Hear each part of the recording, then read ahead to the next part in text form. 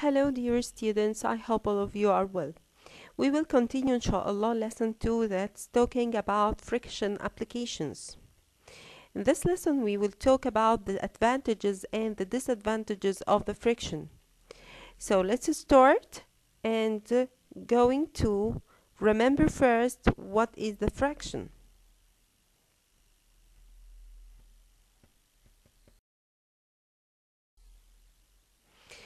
Okay, we talked about that the friction force, it is always acts in the opposite direction to the direction of the motion. We said before the friction force, it is the force between two objects that touching each other, and the direction of the friction force is the opposite direction of the motion.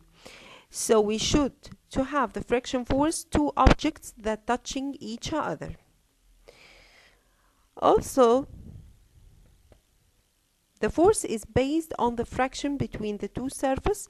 When they touch each other, this force is slowing down the motion. So the friction force stopping or slowing down the motion. Remember these points, please. Now we will talk about the advantages of the friction force. Number one, it is enable us to control the car during the movement. So while the driving a car, there is a friction force between the wheel tire and the ground. And the motion or the friction force in the opposite direction of the motion. The friction is the force that opposes the tire rubber from sliding on the road surface. So that this friction avoid sliding or making this tire sliding down on the ground or cannot control the car movement. So this is the advantages of the friction force. Number two, it is the friction is needed for lighting of a match. Okay, so there is a friction force between the head of the matchstick and the rough surface in the box of the match.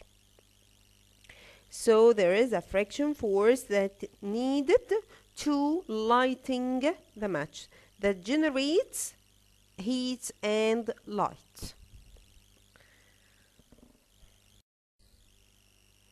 Number three, friction helps us to walk and move on the ground. So the friction force helping us to walk easily.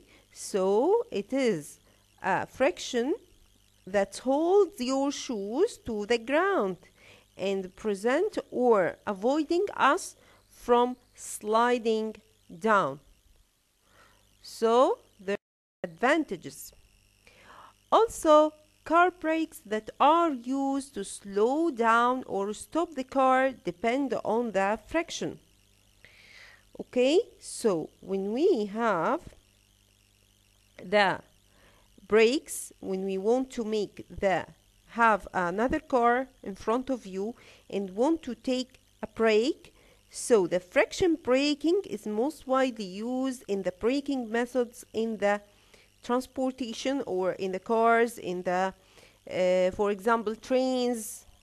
This process make us to prevent the accidents. Okay, so the car brakes help us to stop suddenly. Okay, if we have anything that can hit you or there is a car in front of you, you should stop suddenly. So this help us with the friction. The friction help us to control or to stop the car suddenly. Now we will talk about the disadvantages of the friction force. The friction force between the moving parts, okay, of the machines causes a rise in their temperatures, so the machines will be damaged. Here we can see the internal parts of the machines. When they touches each other, there is a friction force. We said before the friction force causing a heat energy. So when these parts are moving or touching each other, okay, there is a heat energy that will be generated. So there is heat energy. It will be rises up the temperature. So after rises up the temperature, this machine will be damaged due to the friction force. So this is a very important part for the disadvantage of the friction force. Now we will talk about the evaluation, give reason. The car movement needs friction. Why? To control the car speed and change the car direction. We said before that the car needs friction force, okay, to control the car speed and to change the car direction. Number 2, damage of the internal parts of the machine. Why the damaging of the internal parts of the machine? Why this happen?